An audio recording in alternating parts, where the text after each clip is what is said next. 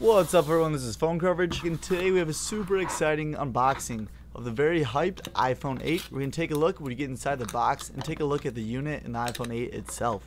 Now before I get started with this unboxing, this is a prototype clone that I bought from China, but it does look really legit. You can tell on the side, as iPhone 8 has all the warranty information on the back of it, and at first glance you wouldn't be able to even tell while looking in the box that this is a prototype or a dummy unit. Now it does turn on. We have the little manuals right here, but you only get one thing inside of it, and you don't even get your Apple stickers. So it's just supposed to be just a quick start guide, but nothing too exciting right there. Just toss that off to the side.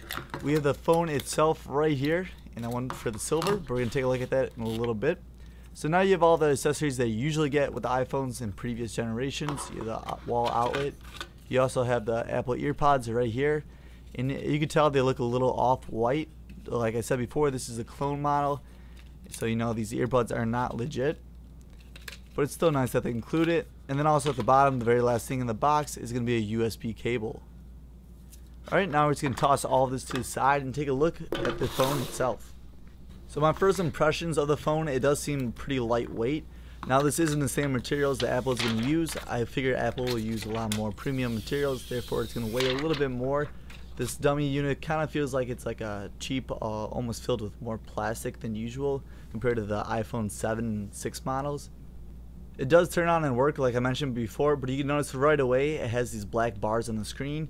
It has the old screen in the last generation, but the new generation iPhone 8 is supposed to have a bigger screen. On the back it has this mirror-like finish, and I really hope Apple doesn't go with this because it's going to be an absolute nightmare and fingerprint magnet. And trying to keep this clean, it's going to be a full-time job. So I really hope they go with the same kind of finish as they have on the iPhones right now. You have all the same buttons as you normally would on the iPhone 7. They did not bring back the 3.5mm head jack.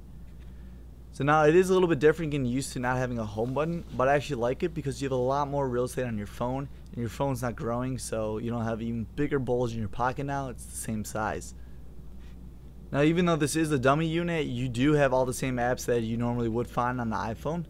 So you have your camera and all that, everything works.